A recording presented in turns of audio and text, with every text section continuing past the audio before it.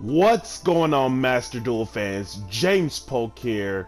Now, as everyone noticed about what goes on from the past event at the time recording of this posted, I would like to talk to you guys on this secret tech that nobody expected for them to see at the event. And this tech card, as you guys saw from the past videos, today's tech of the talk would be Protector of the Sanctuary. Now, why is this a tech card of choice to talk about? Well, if anyone ever saw the hand loop video for the past few days ago, everyone should be aware that if the hand looping effect resolves involving this tech card, it's literally game over. So, let's go over Protector of the Sanctuary. Level 4 Earth Fiend, 1100 attack, 1900 defense. And its effect simply says your opponent cannot draw cards except during the draw phase. Now, let us go ahead and take a look at some applications on certain decks to be stopped at and see how you can interact with it. Now, first things first, in terms of its own effects. Its own effects. In terms of competitive scene where every mechanic of the game, they need draw power, which is true.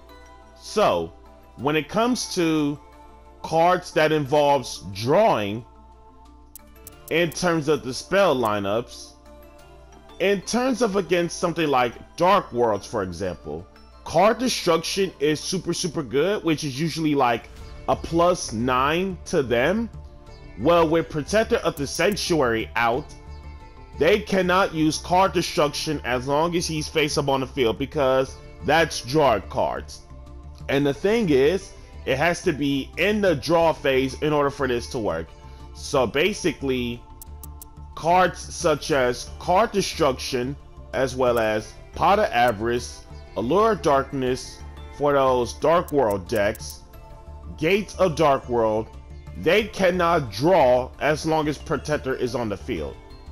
And then for FTK shenanigans involving drawing cards, Chicken Game won't let you do that because Protector is on the field. So you still have the options of forcing to give your opponent 1000 plus life points or destroy the card. And then for decks against Sky Striker, they can't use Mobilize Engage, and even if they have no monster in the main monster zone, as long as Protector is there, they cannot draw. But yeah, sure, they can get the search, it's just they cannot get the bonus effect to draw. And then Runic Fountain gets completely cut off from drawing cards, because anytime outside of draw phase, if the Runic player does not perform actions outside of draw phase in terms of either negating or removing the card, you just basically completely shut them out from getting extra pluses into the game. And then all the pot cards, as mentioned earlier, Avarice, Desires, or any other pot cards, they cannot draw cards as long as Protector is there. And then last but not least, in terms of Protector's ability, this card wrecks both Shed Ride as well as Maxi. Sure, Drolling Lock Bird can shut off both Maxi and Shed Ride. In terms of Protector on the field that is outside of the draw phase, once you stick this card on the field face up, you're basically free to go off with your special summons and or searching, because even if Maxi has already triggered as a lingering effect, same with Shed Ride, if it's outside of the draw phase, they cannot draw cards. And in terms of the applications with Protector of the Sanctuary, in order to set yourself up in terms of the hand looping process, you have Awakening Forest to Foolish Burial this card from deck to graveyard because it can be normal summon, and this card can be revived with the likes of Vera, Vernisylph Goddess. And in order for you to complete the hand loop, the cards you need as follows in order for you to wreck your opponent's hand.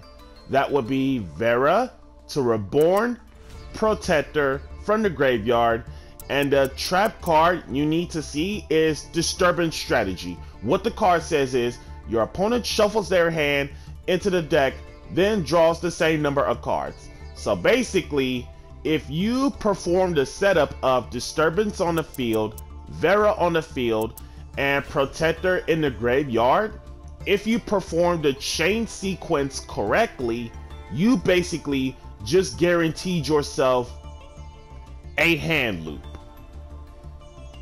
And if not too much else on the talk of the town about Protector of the Sanctuary, you guys let me know in the comments below what other applications do Protector really has in terms of stopping opponents from drawing cards. But otherwise, let me know in the comments below about the tech idea of Protector in the Sanctuary. To be quite honest, ever since testing out the Vernisylph hand loop from the event, I'd say it's pretty much more consistent, more versatile in terms of controlling the board. And if you happen to know the correct chain sequence in terms of hand looping your opponents correctly, you just basically completely shut them off from playing the game. Once again, this is James Polk signing out. Be sure to like, comment, subscribe, and share. And if you haven't already, smash the notification bell to keep yourself constantly updated. Catch you guys next time.